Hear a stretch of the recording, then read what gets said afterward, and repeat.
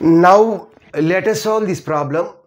Show that their existential x p of x and q of x is equal to their existential x p of x and their existential x q of x.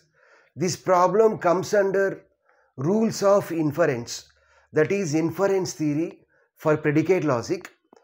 Just like prepositional logic or statement calculus, in predicate logic also we will use rule P, rule T, equivalent laws and implication laws, and in addition to that we will use specification rules as well as generalization rules. With the help of the specification rule we can remove the quantifier, whereas with the help of the generalization rule we can add the quantifier. We have in specification rules we have two rules, rule US, rule ES. With the help of rule US, universal specification rule, we can remove universal quantifier. Likewise, with the help of the rule ES, existential specification, we can remove existential quantifier. Next, with the help of the rule UZ, we can add universal quantifier. With the help of the existential generalization rule, we can add existential quantifier. So with the help of the specification rules, we can remove the quantifier. With the help of the generalization rule, we can add the quantifier. Here this is LHS and this is RHS. Here we can take LHS and prove it as RHS, or we can take RHS and prove it as LHS, or simplify both LHS as well as RHS. If we get a common value for both LHS and RHS, we can say those two are equal. Now in this problem we are taking LHS and proving it as the RHS. Okay. In predicate logic also just we will use prepositional logic, those rules only, and in addition to that we will use those rules, these four rules. So first, premise 1. So here also just like prepositional logic we will have four columns. First column represents premise number, second column represents statement formula number, third column represents the statement, okay, the premise which is given in the problem, or the premise which is obtained by applying some rules, and the fourth column represents which rule we are applying. Okay, so this is premise 1 and statement formula 1. Introduce this premise, their existential x, p of x and q of x. So this is nothing but rule P. Why? Because this is a new premise which is introduced in the derivation process. Okay. Next we are applying operation on this premise only. Next statement formula number is 2. Here we can't apply the formula on this premise directly. So before applying the formula we have to eliminate the existential quantifier. So how to eliminate the quantifier? With the help of the specification law. This is nothing but existential quantifier. So we have to use rule ES. We have to use rule ES on statement formula number 1.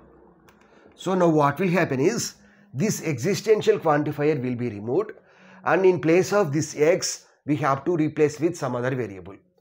So let us replace with y. So p of y and q of y. Next, from p of y we can get p as the result, as well as from p of y and q of y we can get p of y as the result, as well as from p of y and q of y we can get q of y as the result. Why? Because we have a formula called p and q implies p, or p and q implies q. Okay, so now we are applying rule T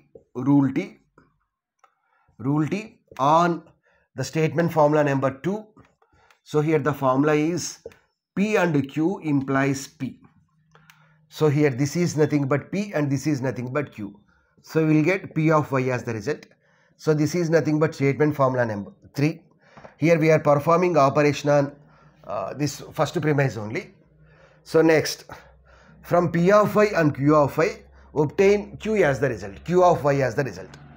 So that means here also we are applying rule T on statement formula number, this is nothing but 2, and we have a formula called p and q implies q. implies Q. So now Q of Y is the result. Statement formula number means it is always in incremented fashion. Next, this is nothing but fourth premise. Okay. I'm sorry, this is nothing but first premise. Why? Because we are performing operation on first one only. Okay, first premise only. This one only. Okay. So next, here we have P of Y and Q of Y. If we observe here, the result is their existential x P of x and their existential x Q of x. We have a formula called P comma Q implies P and Q. So now we need to add the existential quantifier before this P. So how to add the existential quantifier? We have rule easy. Rule easy. So apply rule easy on the statement formula number 3. On the statement formula number 3. So now we need to add that existential quantifier. So while adding, we have to replace with some other variable. We should not use y. So instead use x. So their existential x. Here we are adding the existential quantifier. Replace y with x. Their existential x P of x. So next statement formula number is 1. Here we are performing operation on this one. First premise only. Next, likewise add existential quantifier to Q of y.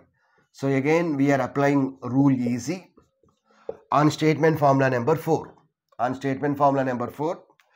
So their existential x. So replace this y with some other variable Q of x. So statement formula number is 6. Premise number is 1. So now their existential x P of x, let us assume this is P. Their existential x U of x, let us assume that this is Q. So we have a formula called P comma Q implied P and Q. So let us apply that formula. So apply rule T formula on statement formula numbers fifth one and sixth one. So fifth one and sixth one. So this is fifth one and sixth one. The formula is P comma Q implied P and Q. So now what is P? So P means their existential x P of x and Q means their existential x Q of x. So this is nothing but statement formula number 7, first premise. So if we observe RHS, what is RHS? Their existential x P of x and their existential x Q of x. So we got RHS as the result. So we can say that LHS equal to RHS. So like this we can solve the problem very easily. Please like the video, subscribe to the channel as well as share the channel with your friends. Thanks for watching.